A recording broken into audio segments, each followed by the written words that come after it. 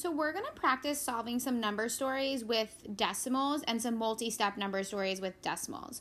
So I want you to look at the stock up sale poster, and this is number 1. So I'm going to zoom in a little bit, and as you can see, they give you an item. So a 4-pack of light bulbs is $1.09, but sometimes what stores do is they reduce the price of an item if it is purchased in bulk or in a larger quantity. So the stores make up for pricing that price lower, so not making as much of a profit by selling more of them because people are getting a better deal, so they tend to buy more. So if I bought 5 or more 4-pack of light bulbs, I would only pay 88 cents per pack, which is different than if I just bought one at $1.09 per pack. So we're going to be using these household items to do some number stories. So here's the stock poster 1, and then here's the stock up sale poster 2. So it has different items depending on what the problem is asking us. So let's look at the first problem. And remember, these are practice problems. You're not going to find them in your math journal. You might be able to find them online in one of the e-presentations. If not, just follow along with a white piece of paper. Okay, first problem.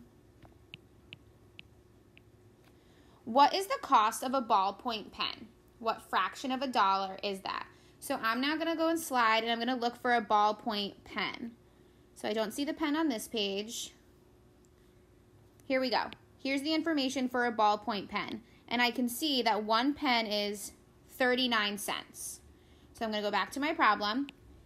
The cost of a ballpoint pen is 39 cents. What fraction of a dollar is that? Well, we know that cents, you need 100 cents to have a dollar. So the fraction would be 39 hundredths. And you can tell because it goes into the hundredths place. What is the cost of a pen if you buy 5 or more? What fraction of a dollar is that? So we're going to look at the stock up sale price. So if I buy 5 or more, I only have to pay 27 cents per pen instead of 39. So I would only pay 27 cents, and if I wrote that as a fraction, it'd be 27 hundredths. Now, how much do you save per pen by buying pens in bulk? So you could do this one or two ways. You can subtract using cents. So if I did that, it would be 39 cents minus 12 cents equals 12 cents. But you just have to know in your mind that 12 cents is written as a decimal. Okay, these are not whole numbers you're dealing with. I find it easier to do the fraction method. So if the first ballpoint pen, just buying one, is 39 hundredths, and then the cost of buying 5 or more is 27 hundredths, you are left with 12 hundredths, or 0.12. Okay, let's look at the next set of problems. What is the total cost of a roll of transparent tape and a pad of construction paper? So we're going to go look. We need 1 roll of transparent tape and 1 pad of construction paper. So let's see. I see construction paper here is 67 cents. So 67 cents, and tape is 84 cents. So 84 cents and 67 cents. So the tape is 84 cents. And then the construction paper is 67 cents. Right? Or did I mix those up? Nope, I got those right. Okay, so we're asking what the total cost of both of those items are. So again, you can leave it as a decimal, but I think it's easier if you convert these to fractions. So this is 84 hundredths and 67 hundredths.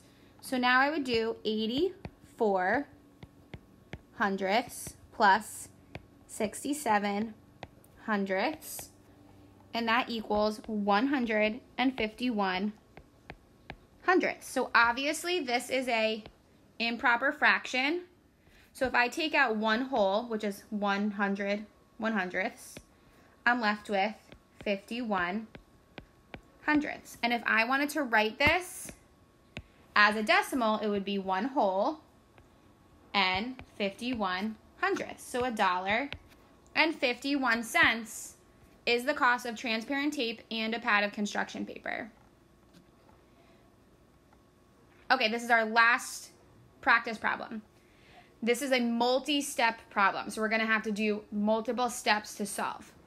How much change would you receive if you bought 5 bars of soap at the stock-up sale price and paid with a $5 bill? So the first thing we need to do is figure out how much 5 bars of soap at the stock-up sale price would be.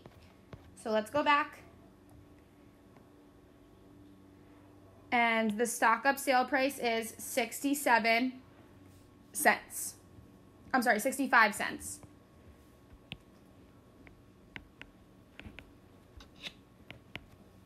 If I wanted to write that as a fraction, it would be 65 hundredths. Now remember, they bought 5 bars of soap at this price.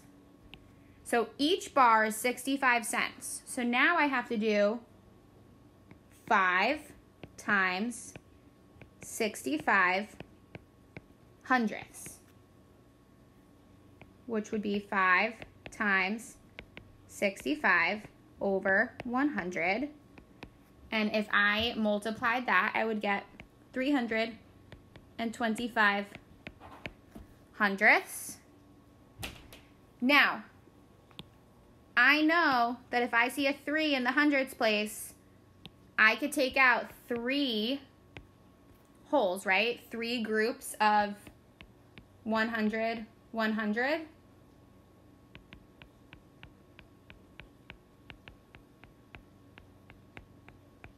That would be 300 hundredths, or 3, right? And I'm left with 25 hundredths. How would I write that as a price? Well, I don't want to do that just yet because they paid with a $5 bill. So here was step number 1, finding out how much 5 bars of soap costs. And now here's step number 2, which is taking that cost and subtracting it by that $5 bill to give us what change they got back. So if they paid with a $5 bill and the cost of 5 bars of soap was 3 25 hundredths, now I would take this 5 and I would take out a whole. So I would rewrite this as 4 100 100ths, okay? Because those are equivalent. Minus 3 25 hundredths. And then you subtract the whole numbers. 4 minus 3 is 1. 100 minus 25 is 75. And my denominator doesn't change. So to write this as a fraction, we have 1 whole, right, to represent this number. And 75 hundredths represents the fraction. So you would get $1.75 back in change.